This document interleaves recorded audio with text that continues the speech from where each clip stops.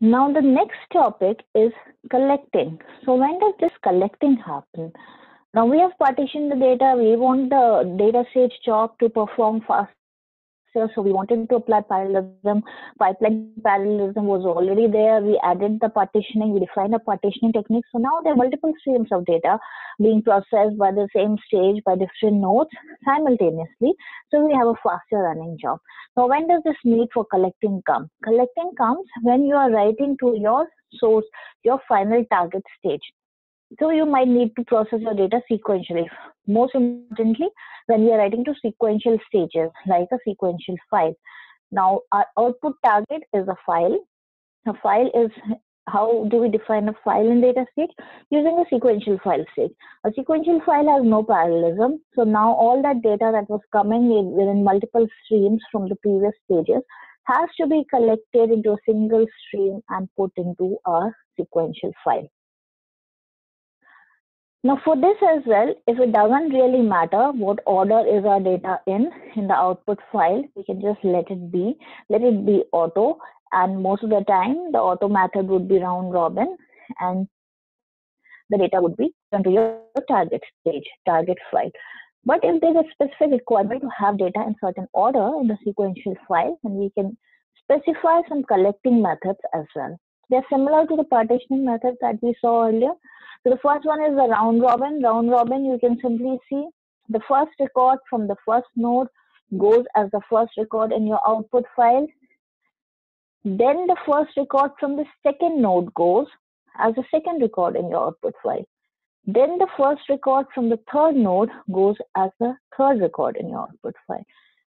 The first record from the fourth node as a fourth record in the output file, and so on, the cycle repeats. So this is your round robin method of collection, wherein the first record from the first node goes, then the first record from the second node, then the first record from the third node, then the first record from your nth number of node goes, and then the second record gets picked up from each of the nodes, then the third record gets picked up from each of the nodes and gets returned to your output sequential file stage. Now, there's another requirement wherein we want all the records from node 1 to end up first in the output file, output target stage, and then all the records from the second stage to be written. Then you can define your ordered method of collection, wherein whatever number of nodes you have, all the records from the first node would be written first, then from the second node, then from the third node, and so on. So this is your ordered collection method. And then again, those were basically keyless collection methods. We have a Keybase collection method as well, wherein we want to sort the data based on some key columns. So here we have this example. We have three partitions coming from our source data. We have partition 0, we have partition 1, partition 2.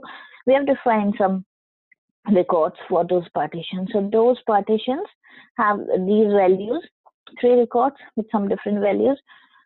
Now in sorted merge, we need to define the key column based on which we want to do our collection. So we have defined the primary collecting key here, as we can see, as the age. So it would sort on stage, and this is sorted merge. So this is a sorted data set. We would sort on stage and then pick our data to be written to the target stage.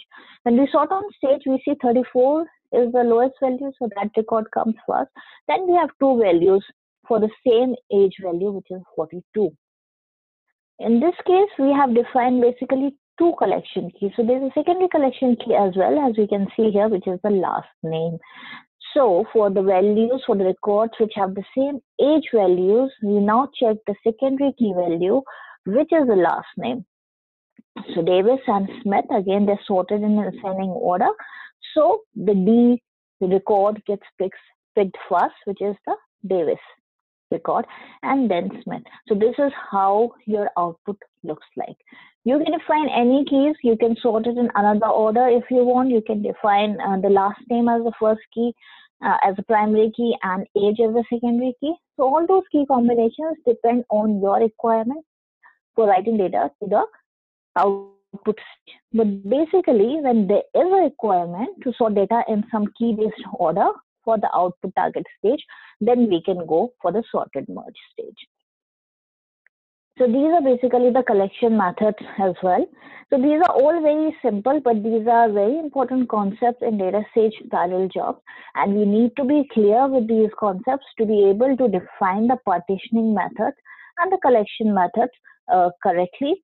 Most of the time, there's only requirement for defining the partitioning method, but there is a very important they're very important to define them correctly to be able to get the correct output records. So this is all for this session. Thank you for watching.